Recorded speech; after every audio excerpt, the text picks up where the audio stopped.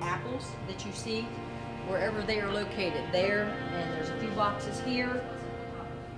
On a daily basis, we are putting together an average of 2,600 bags, which include 2 meals in each bag that are distributed out to the kids of Winchester City. We fill up 12 buses each day. Twice a week we do this.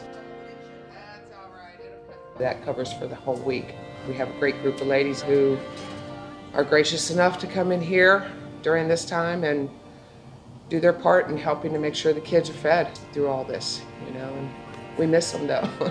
We do miss the kids a lot. We miss seeing them at our schools, and all the food service staff has been amazing.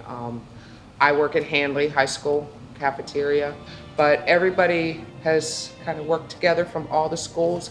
Fortunately, we don't have to work every day. You know, everybody's only set for one day to keep our numbers down to where we're under 10 in a group so that we're keeping our safe physical distance. And we have a good time. You know, I've met some really good people here, and everybody works together and helps each other, and the spirit has been really great.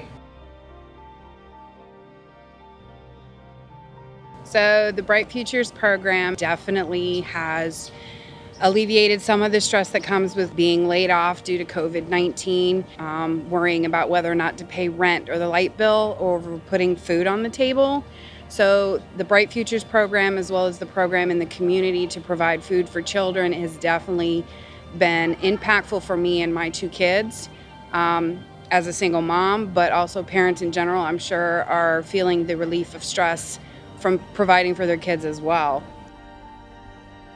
So I definitely want to say thank you to the Bright Futures program and the community in Winchester for doing this for our children. It really makes a big difference.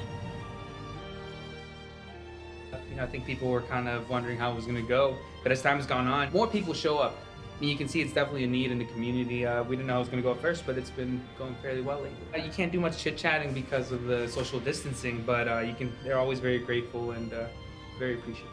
Pues el superintendente me preguntó cómo ha ido el programa desde que empezamos. Pues al principio había algunas dudas cómo iba a ir el programa, pero ha mejorado y últimamente ha llegado mucha más gente a recoger comida porque es una necesidad en la comunidad.